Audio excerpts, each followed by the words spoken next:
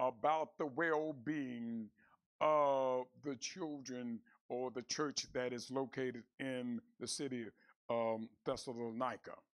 And so he has dispatched his faithful servant and companion and fellow servant in the faith, Timotheus, or we know him better as Timothy. And he's sent him down there to basically to get a report and come back and give him a report. And so Timothy have gone down, and maybe for a reason I lost my notes on tonight.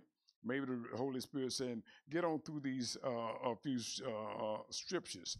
But what I'm going to do, I'm going to read the scriptures all the way through down to verse 13. But what I want to pick up on is I want to talk more tonight about encouraging the believer's faith. Encouraging the believer's faith. Yeah, let me get that. Let me get this.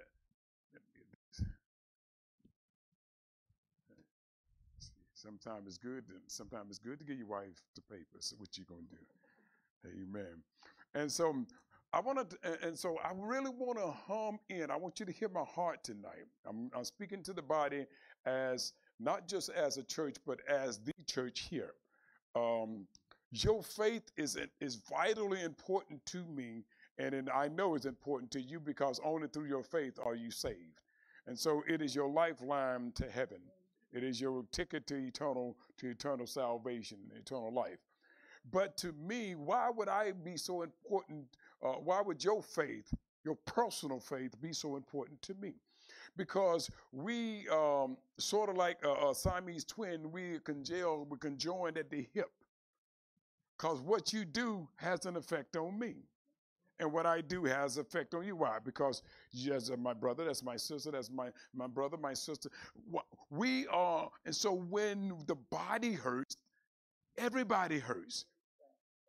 When your head hurts, everything in your body hurts. Okay, and so Paul is using this analogy, and he said, "I am concerned about the believer's faith." So I'm here to encourage the believer's faith. That's your faith and my faith. And Paul, and so let's dive right into it. Chapter 3, 1 Thessalonians, and I'm going to read from verse 6 down through verse 13. Let me pick it up. He says now, but when Timothy or Timotheus came from you unto us and brought us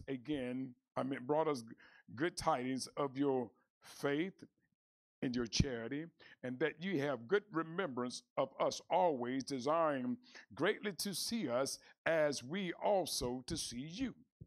Therefore, brethren, we were comforted over you in all our afflictions and in distress. By what? By your faith. That's what gave us comfort. For or because now we live. Why? If you stand fast in the Lord. Why would Paul say, I live if you stand fast?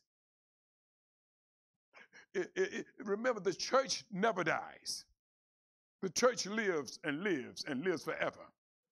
So everyone that's connected to the church and standing fast in their faith, that's the church living. Whether it's over in Zaire, whether it's over in Ukraine, whether it's over in Tiananmen Square, whether it's over in Russia, wherever it may be, down in Parliament in Great Britain, wherever the church is, we live because the church lives. And listen, and Christ lived because the church lived, because the church is his body. And so when we understand that Paul is saying, I'm living off your faith because I'm connected to your faith, and your faith is connected to me because our faith connects us and makes us, part of the body through Jesus Christ. So he says, now we live because of your faith. Now listen, and then he said, now, because of that, because now we live if ye stand fast in the Lord. Again, he's talking about how we living.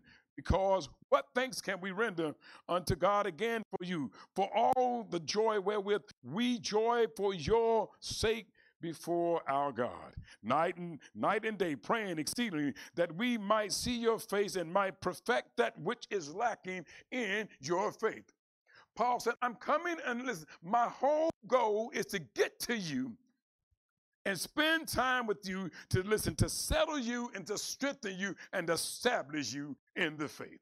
Because remember, this is a young church. It's very tender. And it's surrounded by a lot of heresies, about a lot of gainsayers, about a lot of philosophers. You got the Stoics, you got the skeptics, you got the Epicureans, you got all these coming in, and then you got that Eastern Orthodox a doctrine coming in, trying to drain and trying to choke out the church. So Paul said, listen, I need to get there and get to you so I can spend time with you and help you understand to deepen your faith. You cannot have shadow faith in this day and time. I'll say the same thing. So he says this. Now God himself and our Father, I love this, and our Father and our Lord Jesus Christ direct your way unto us. And the Lord make you to increase, here it is, increase and abound in love one toward another. I can stop there, listen, and just preach all day. Never open the Bible. Just preach all day in that area right there. Love one toward another, toward all men, even as we do towards you. And to the end, he may establish you. May establish your heart unblameable in holiness before God, even our Father, at the coming of the Lord Jesus with all of his saints. It's important to understand what Paul. So Paul says, "Listen, I've heard of the report. Now here's my response in proportion to the report that I've heard, because I've heard a gay report. I've heard a joyous report. I've heard that you're standing strong in the Lord Jesus." Let me have you pull up Romans 1. Let me see. Oh, you know what? Here's my problem. Oh, my wife looking at me shaking her head. Yeah, you ain't give me the whole scripture. You just told me Romans. Well, here's what Paul's saying. Let's go over to Romans 1. I'll find. Listen, it's in the scripture. It's in the scripture. We'll find it.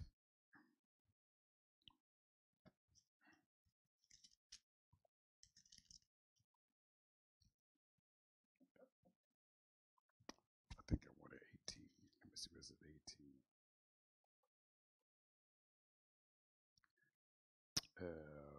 Let me see. Is that going to work for me? That might not work for me. Well, let me just give you this in Romans.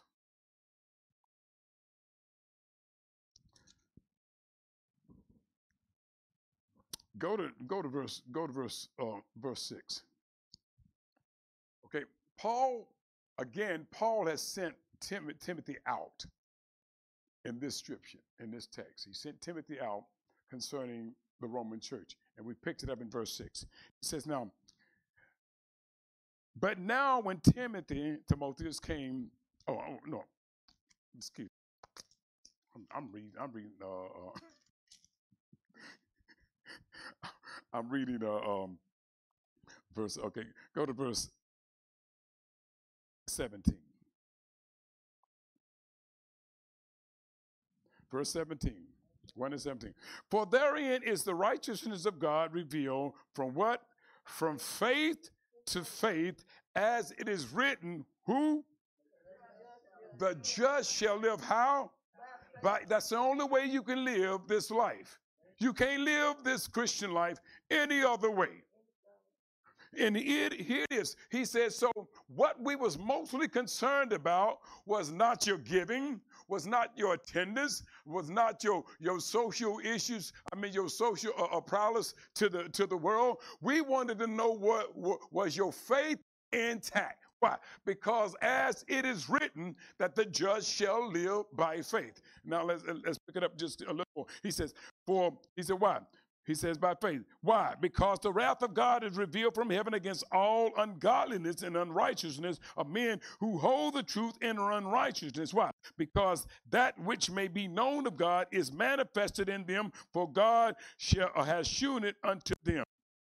And so in other words, he says, the just going to live by faith. So men that are unrighteous, they don't try to live by faith.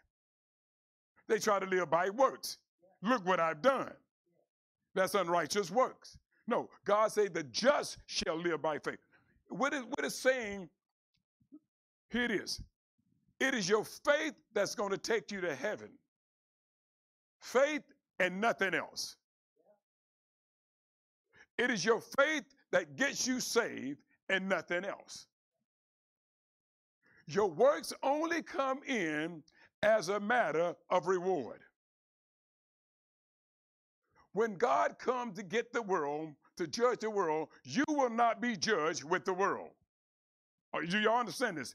Why? Because you have already accepted Jesus Christ on this side of heaven. And so when he comes, you will go with him. Okay? Now, go back to Thessalonians.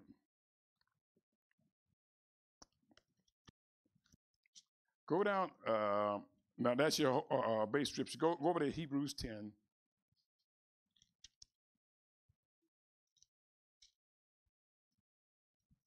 Let me see. Did I mark it? Hebrews 10.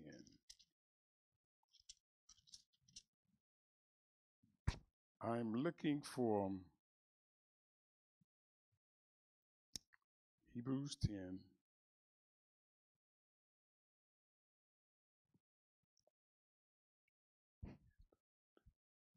Okay. I am looking. See, this is why I write everything down. Okay. Pick up at verse. Let me hit both of them. Go to verse 13 first. Are you there?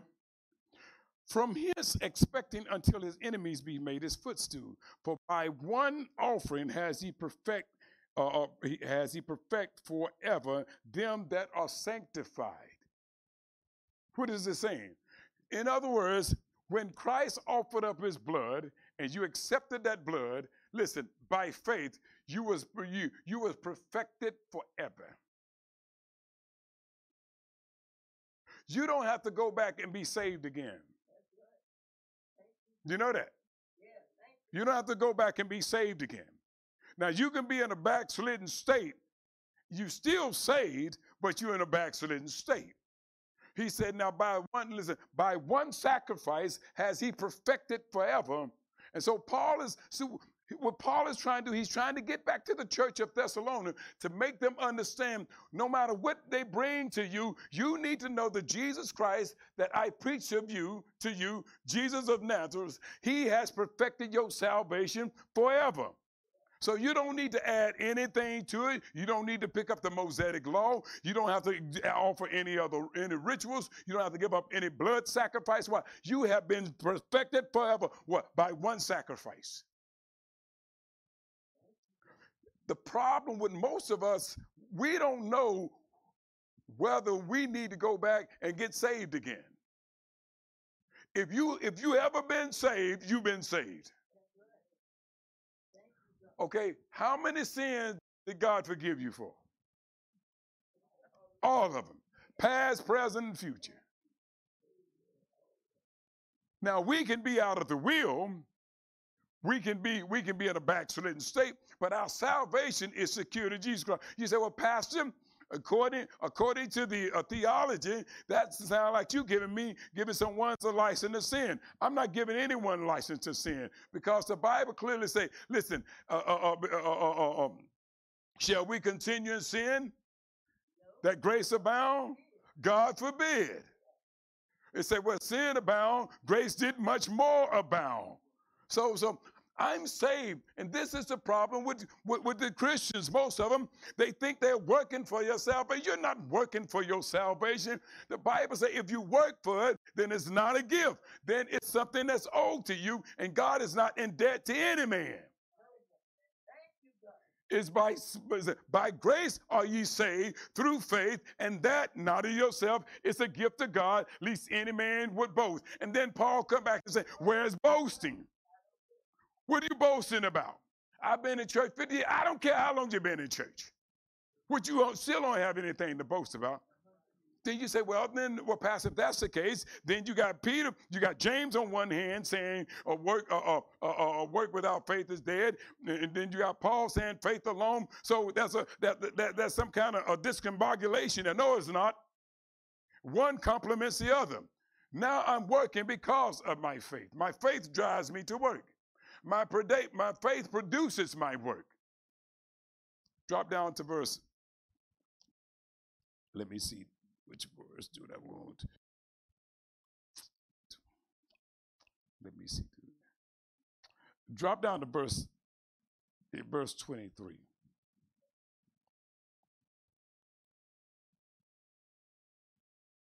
He says, let us hold fast to the profession of our what? To the profession of our hope. Y'all got hope or faith? And 23? 10:23? Okay. Let us hold fast to our what?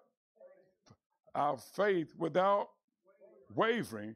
For he is that. He said, now let us consider one another. Now listen, here's what I'm trying to encourage you. Let us consider one another and do what? To provoke one another to what? To love and good works. My job, listen, is to propel you and to cascade you into good works. Why? Because we are of the same faith. I'm not here to provoke you to make you upset. I'm not here to try to outdo you. I'm not here to outrun you. I'm here to provoke you to good works. How do I provoke you to good works? By my good works. Hopefully and prayerfully, you will see my good works and you will begin to emulate what I'm doing. Because why? I see Jesus' good works and I want to emulate him. So we are an example to the world. So Paul, now remember, Thessalonian is what it is called the model church. If we could get remotely close to the church of Thessalonian, oh my God, we could see some mighty things happening here. God is not concerned necessarily about the fews and the twos or the many and the mighties. God is concerned about what? Say it. Your faith. He said, if you say to this mountain, he didn't say if all y'all say it. He said, if you say to this mountain, be thou plucked up and removed into the mouth, he said, and not doubt in your heart, it will obey you. So God is not looking for an entourage. God's just looking for someone to get in agreement with him. And so Paul is telling the church of Thessalonians, he said, now we're coming down now. Listen, we heard that you're doing good, but I got to get there. Why? It's something else I got to put in you. It's something else that I have to seed in you. Now, okay, now stop that. He said, provoking one another good work. He said, here it is. Here it is. How? Not forsaking the assemblies. Stop right there. No, stop.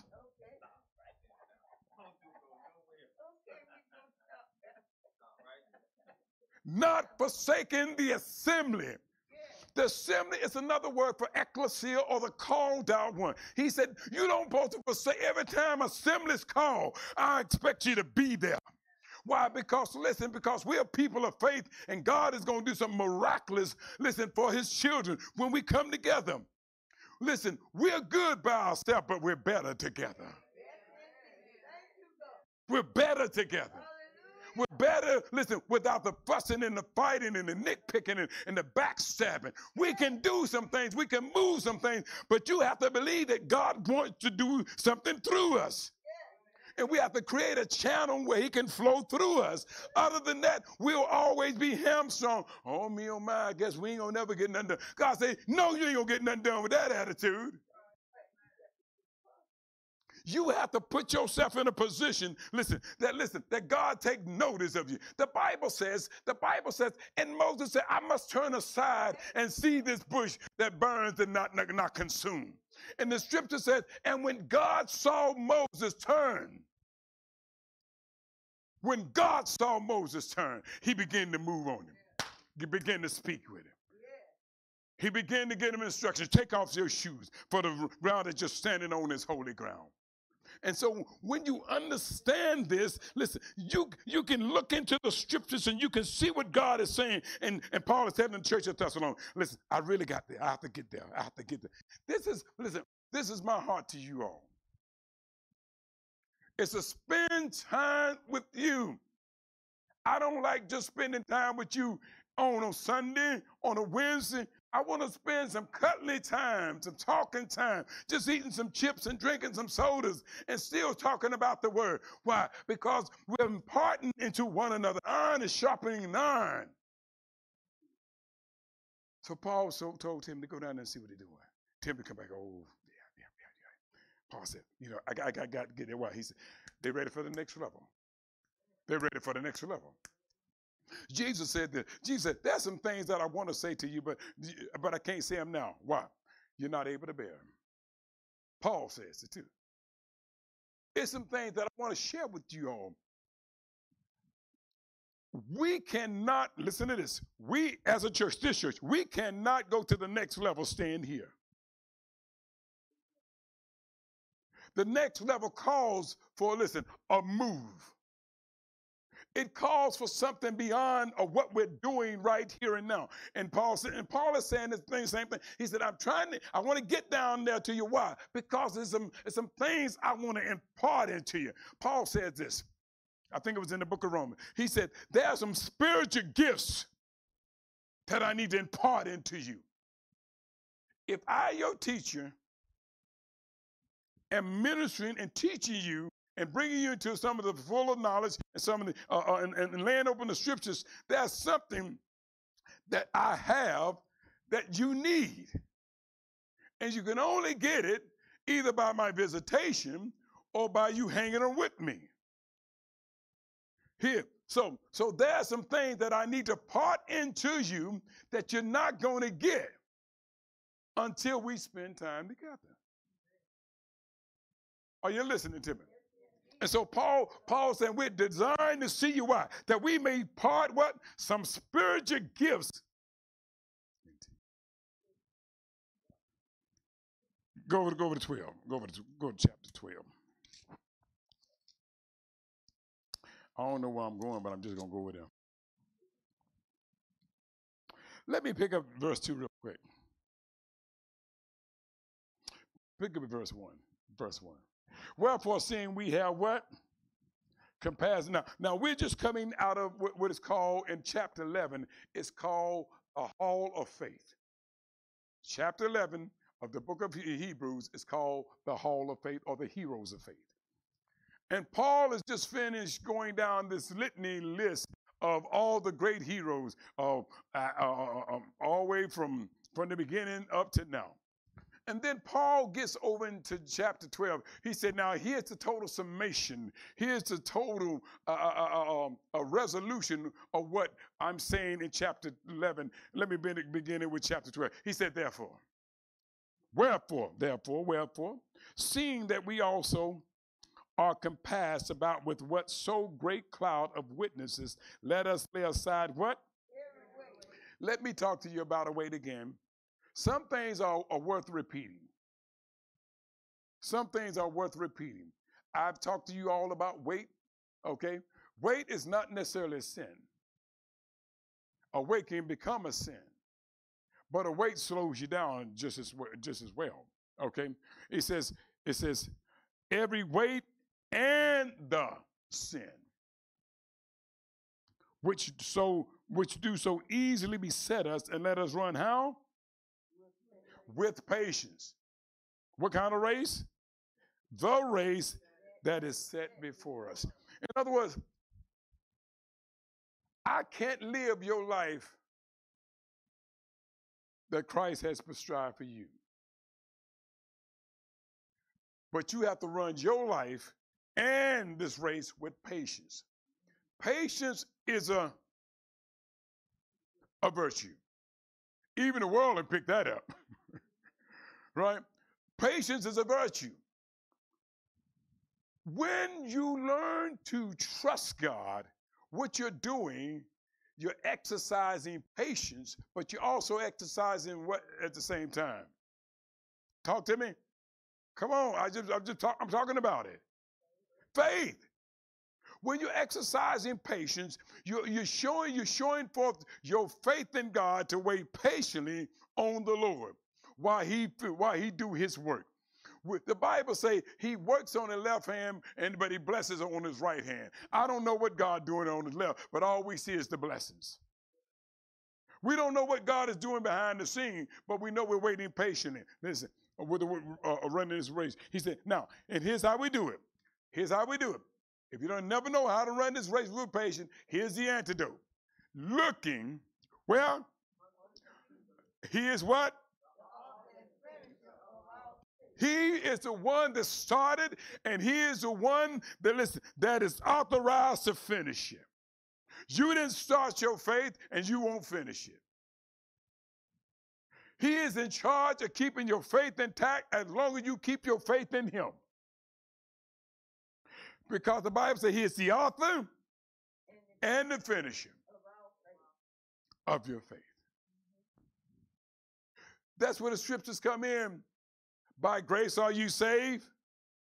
Finish it up. Through faith, not of works, lest any man should boast. And say, and that not of yourself. What is not of yourself? The faith. That don't listen. Do you know you can't be saved until God give you the faith to be saved? It's called what? Saving faith. Saving faith. He gives you the grace. The grace is, listen, what he just allowed you to do, but it's the faith that saves you. So it's a saving, it's a saving. Your faith saves you. It's God's grace, which is his unmerited favor, that allows you to receive the grace. See what I'm saying? You can't get saved without faith, and God gives you that faith merely because of his grace. So this is what Paul was saying. This is what Paul saying. I want to impart these things into you. Why? Because no one will ever be able to snuff out your salvation based on what they think or what they presuppose. Listen, I know I'm saved, and listen, there's no devil in hell. There's nobody on earth. I don't care how big their church is. They can't tell me I ain't saved. Now listen, some of my theology may be screwed up. Some of my doctrine may be twisted. But one thing for sure, I believe that Jesus Christ is the Son of God. I believe that he was born of a virgin. I believe he lived a sinless life. I believe he died on the cross for my sin. I believe he was buried in a borrowed tomb. And I believe on the third day, he rose again. That's the gospel. Nobody can take that from me. They might call me a country boy. I don't want to listen to him, turn me off. I'm still saved. That's the confidence we have, that he is the author and the finisher of our faith. So Paul said, I got to get back down there to you. Listen, Thessalonians, to let you know, to root you in this thing. Because we discovered last week, he said, least by some means, Satan would and get advantage of you. He said, I got to get back there. Why? By at least some means. What was the mean? False doctrine. False teaching. Do you know you can listen to something so long, it'll become truth to you? And the hardest thing to do is unearth a lie. Because once somebody believes something, it's hard to get it out of them. A mentality is hard to change. Well, my pastor said, listen, I don't know your pastor. I'm not knocking your pastor. I'm just merely saying what the scripture says. Well, my pastor said that it didn't mean that. So what make you right and my pastor wrong? And what make you wrong and my pastor right? And Lord, here we go. And Satan said, I got him now. He's in a conundrum. He can't explain it. Why. His theology is not deep enough. His doctrine of scriptures is not deep enough. You need to know this, that when you are saved, listen, when you show enough, give your life to Christ and believe in his salvific finished work on the cross, you are saved. Point blank, period. Listen, you can close the door, turn out the light, lock the door, and school is out. You're saved. And you live like it. I live like I'm saying. What I'm saying, I'm not arrogant. I just know I'm saved. Listen, and I still stumble. And I still miss it, but listen, it doesn't bother my salvation.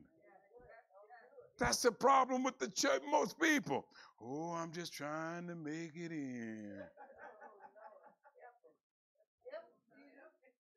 Lord, I'm just trying to climb this mountain.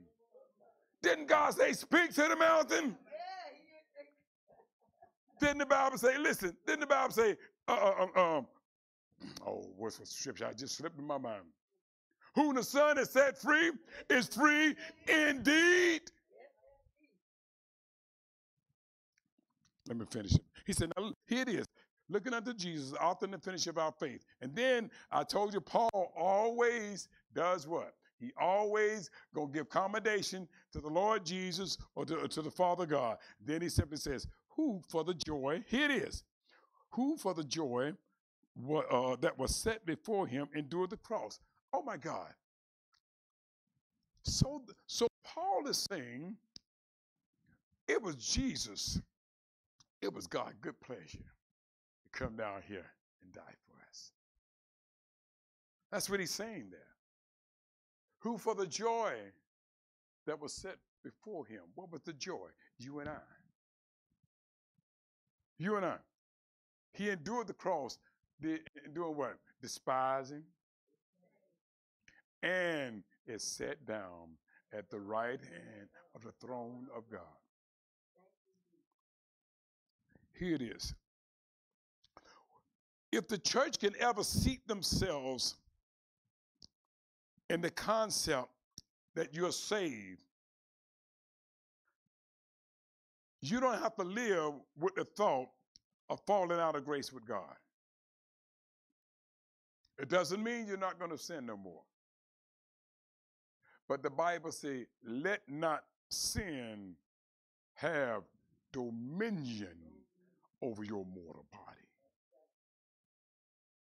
Let not sin reign over you. I'm not driven by sin. The sin nature remains. And because of that, I'm subject to flaws. And I'm going to miss it. God didn't save me because I was perfect. He saved me because I wasn't perfect. He didn't save me because I was good. He saved me because I wasn't good. And when the call to salvation came, I simply said, yes, Lord, I believe in your son, Jesus Christ. The finished work of Christ on the cross is so simple, but yet it's so complex. It's so simple, but it's so profound that why would a holy God be so concerned about a piece of grain like me? A dust, a vapor. That's all I am. Why would he be so concerned about me and he would come and allow himself to be disrespected, put to shame? Because for the joy that was set before him, he endured the cross. What was the joy? He redeemed me. He redeemed you. And so Paul, now I want you to understand this because this is what Paul is trying to get back to the church of Thessalonians to seat them in because he didn't have a long time to submit them in. Let me see, do I want to? Okay, despise and shame, sit down at the right hand of God. Okay, consider contradiction of sinners. Don't worry about that. Let's go back to Thessalonians. Now Paul. I may close out. Let me see. I gotta. Okay. Let me pick this up. Let me read this up in the Amplified version. Brethren, for this reason, verse 7. Brother, for this reason, in spite of all your stress and crushing difficulties, we have been filled with comfort and cheer about you because of your faith. The leaning of your what? Whole personality on God in complete trust and confidence. I'm reading from the Amplified version. That's why I was reading different. But he was saying, when we heard this, he said, we began to think about all that you're going through, all that you're putting up with, and you still held on to your faith. How many of you all know that living the Christian life is not an easy job? I don't care whether you've been saved 3 days or 30 years. Satan don't care. He will take you, the baby, the mama, and the daddy. He don't care. And he said, so as we hold on to our faith, as God walks us through this thing, what it does, it gives us an assurance and listen, and a hope that God is able to get us through. So this is what Paul's saying. Brothers, for this reason, in spite of all the stress and crushing difficulties that we have been filled with the comfort and cheer about you because of your faith. Now, people, here it is. Most people, when they get saved, they get excited momentarily. But that lack and luster and that polished finish is going to burn off. And then you get to do this. You get to walk this thing out in shoe leather. You get to walk this thing out for real. All the excitement, all the hula, all the fears, all the pomp, and all the prime has died down, and you start meeting real people in real churches with real attitudes who say, "I've been saved too," and you come to see that everyone that named the name of Jesus ain't sweet as you thought they were. But you love them what? In spite of. You love them in spite of. What gives you that ability to do it? Your faith in Jesus Christ. The Bible said that you may please him who has called you to be a soldier. So we do what God we love in spite of. And that's not easy. It's easy to sit here and read scriptures. It's easy to learn 2 or 3 scriptures and be able to quote them. But to live one scripture, it takes every bit of faith to muster. So we go from faith to faith, glory to glory. We live this book one day at a time. Don't try to live this whole book. You'll kill yourself. You kill yourself. Let God work on you. God had to work. Well, God worked on me, and He's still working on me. I'm not claiming perfection no kind of way, but He had to work on me. He started here. I ain't gonna tell you where He started. You might laugh at me. He had to start here. Then He showed me this. Then He showed me that. Then He showed me this. And He's still showing me things. Why? He's bringing me into perfection. He's preparing me to meet Him. He's preparing you to meet Him. Every preacher is being worked on, though he's not a son of God. I don't care how long he's been preaching. When you get saved, God begins to work on you. The Holy Spirit begins to work on you. Now he that begun a good work is what? Able to complete it, bring it to completion. So he's working on us. Why? Why is God working on us? Two reasons. One for this side of heaven and one for heaven itself. One for this side of heaven, that we may be what? A glorious vessel unto him that called us. That we may be a vessel that he can use, listen, to reach and listen and speak to others. That we may be a vessel that he can set on a light that he can set on a hill, that we can give light to a dark world. That's on this side. But it's some things that he has to work out of us before he can use us in that capacity. I know me. I can't fool me. And I can't fool God. So he began to work on me. And this is where most people can't handle it when God begins to work on you, because he begins to show you. Do you know what? Listen, God showed me some things it ain't me. That ain't me. He will show you. Listen, let me say this. If you understand the tabernacle, one day I'm going to do a teaching on the whole tabernacle. It's going to take about a year. Just about a year to teach on the tabernacle. The whole tabernacle is a example of the kingdom. When God called Moses and told Moses to build the tabernacle in the wilderness, he said this one thing. He said, see that thou build it according to the pattern that was showed thee in the mount. Why? Everything in the tabernacle has a significance. Everything. And so the reason I say that, because I was about to make this statement, but I want to give you the backdrop. So when I get to the brazen laver, what's in the brazen laver? It's water. It's water. Okay? It's a reflection. And as they use it, they reflect and they can see. It represents looking into the Word of God and God showing you.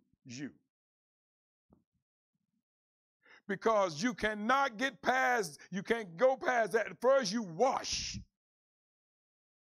and be clean.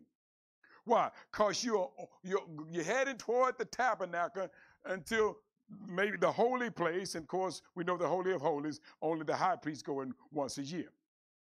But you had to get past these items that was in the tabernacle. They were set up as part of what we have to go through. Listen, in reality, they was an example. The Bible says these things were written for our example. And so this is what Paul was saying. Paul said, now I need to get back to you. Now all the things that the Judaizers that is coming down there trying to teach you, I need you to make you understand. They're right in a sense, but those things have been done away with. Why? Because now we are entering into who? We're entering into Christ. And he has entered into the what? The true tabernacle. So we have a tabernacle not made by hands, but our tabernacle is a man. God is tabernacled with man. Y'all know there's a scripture. God is tabernacled with man. Tabernacle is another word for what? Tent. That's what it means. It's a tent. Okay? And so when he had Moses set up the tent or the tabernacle, it was a reflection of what the Jews were supposed to do, and listen, until Christ came. Remember, the temple wasn't done away with until Christ came. And in 70 AD, not BC, 70 AD, the temple was destroyed. Why? Christ had came and already did what he needed to do. There need to be no more high priests. And so Paul is saying, I need to get back down to you Thessalonians, and I need to impart some spiritual gifts into you that you'll understand. Listen, how when the Judaizers, who are the Judaizers? Who are the Judaizers? These are the people that's still trying to carry on the law of Moses. And the Judaizers were telling them what? In order to be saved, you must be circumcised after the order of Abraham. So that's the, and so Paul said, no, hold up. Jesus has already came. Okay? So now we are under the what? The law or the dispensation of, y'all say it loud, grace. That's what we're under now. Okay. Now, let me read this. Okay. He said, now, verse 8, he said, because now we really live if you stand firm in the Lord. For what adequate thanksgiving, I'm reading from the Amplified Version, verse 9. What adequate thanksgiving can we render unto God for all the goodness and the delight which we enjoy for your sake before God? And Paul is saying, we're so happy. Now you say, well, Pastor, why you keep showing this? Because what he's doing, he's showing how a church is to be cemented. And he was happy to know that even with a short stay with this church, he had gotten them grounded enough that they were still holding on to what he had taught them. He said, now, verse 10. Verse 10. He said, we continue to pray especially and with most intense earnestness, night and day, that we may see you face to face, and men, listen to this, and make good whatever may be imperfect and lacking in your faith. He didn't ask was anything lacking. He knew some things was lacking. Why? Because he didn't have time to really seat them. I say this to you all. What I teach you, hold on to it until I add more to it. This is why I'm always asking you all questions. This is why I'm always saying, and Paul said what? You're like, oh no, Paul said a whole lot, Pastor. What peace? Sometimes when I'm looking at when I'm watching the recording again, I'm like, yeah, Pastor, you was out there. Ask people what Paul said. Paul said a whole lot of things. Well, anyway, but it's in school we call it what? Check on learning. Check on learning. I want to add. Let me see where is that? Add to your faith. Is that Philippians? Add to your, is that Philippians? Let me see.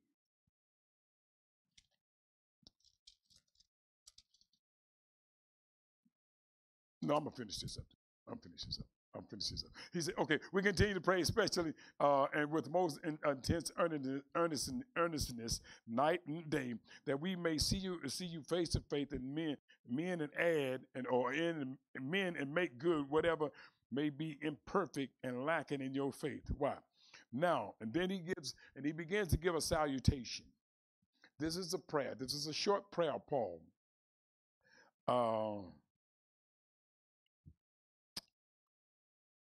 It was something I wanted, and I didn't write it down. Go to the book of Jude. Go to the book of Jude. It's just only one chapter. Y'all know that already.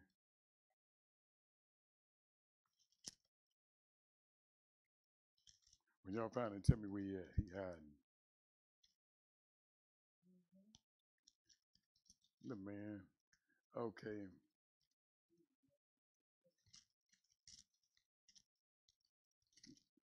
Y'all got that little rascal? Yeah. Let me see. I think. Y'all hold on. Y'all right.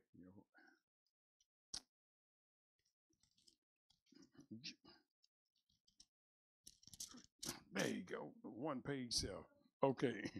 Let me see. I think I wanted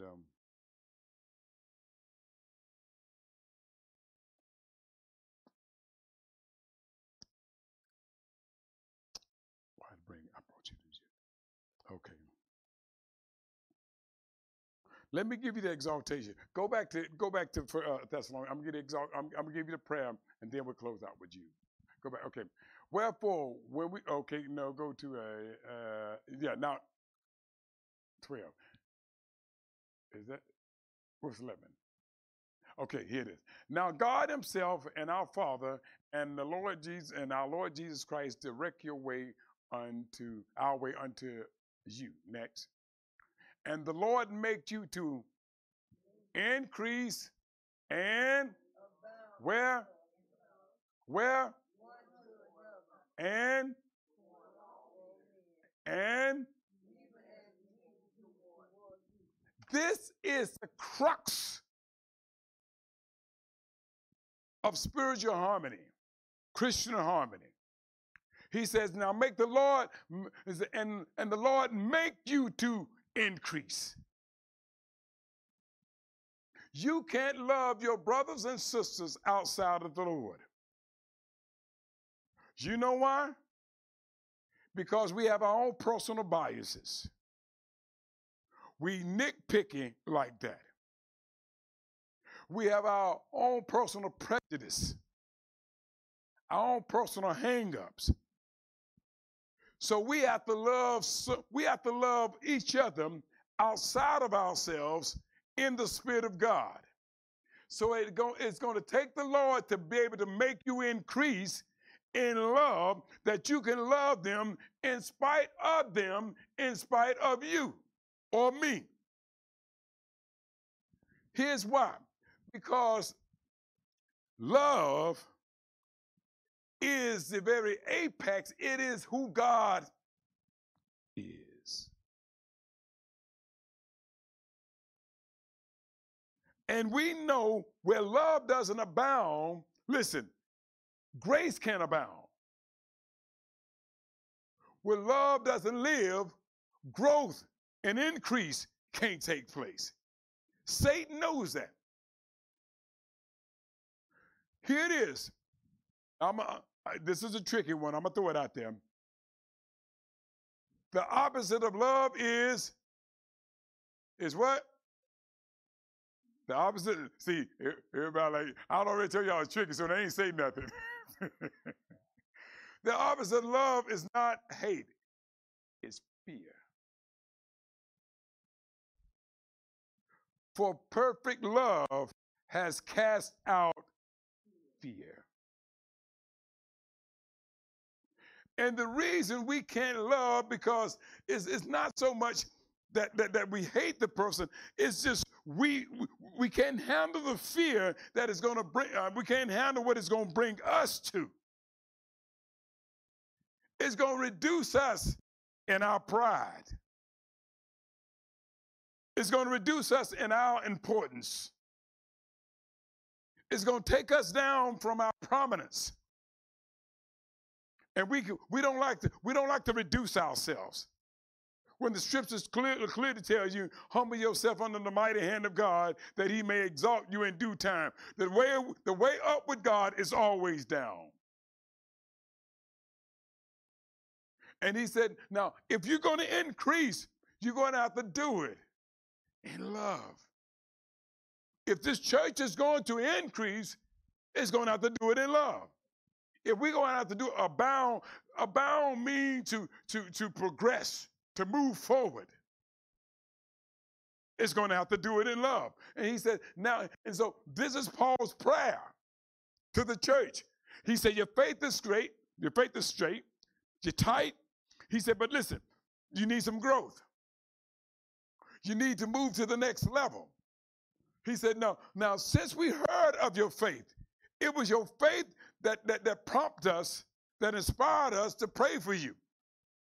He said, now you're missing a few things. He said, but I'll straighten those things out and I'll add to them once I get them. But right now, let this prayer suffice. We're going to pray unto God that the Lord make you to increase. and to abound in love. Well, one toward another. Miss Ruby, if you don't love Fred, you're in trouble. Vice versa.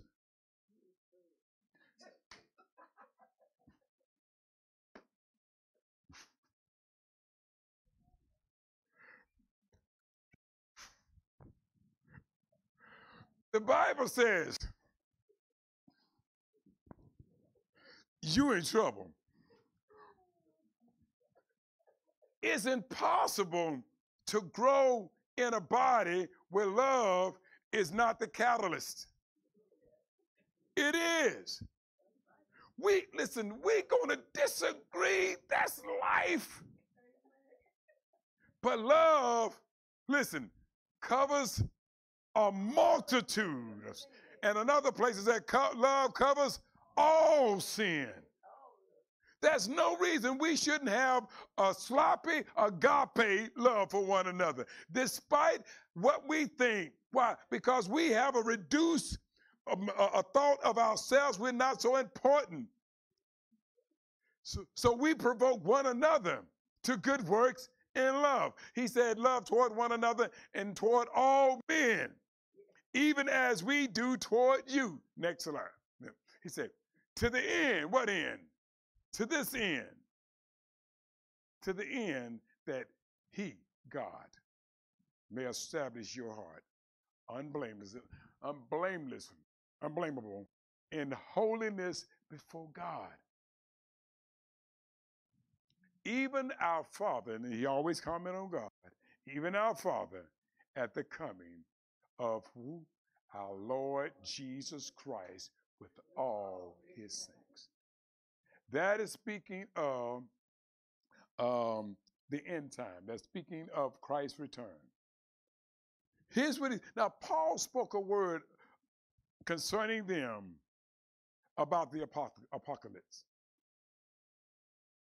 the uncovering of the end times. He said, if you do this, God will establish you to the end. There's nothing that you can do that you listen, that you will lose your footing. Amen. Amen. We're going to praise, we're going to bless God. We're going to go ahead and sound off from there. Next week, my listeners online, pick up chapter 4. We will start reading chapter 4, and we hope to get into some good stuff. Paul is going to really talk about the setting up the return of the kingdom. That's why this last piece, I didn't harp on it, because I'll visit some of these scriptures again in the coming chapters. Amen. Praise God. Hallelujah. We're standing.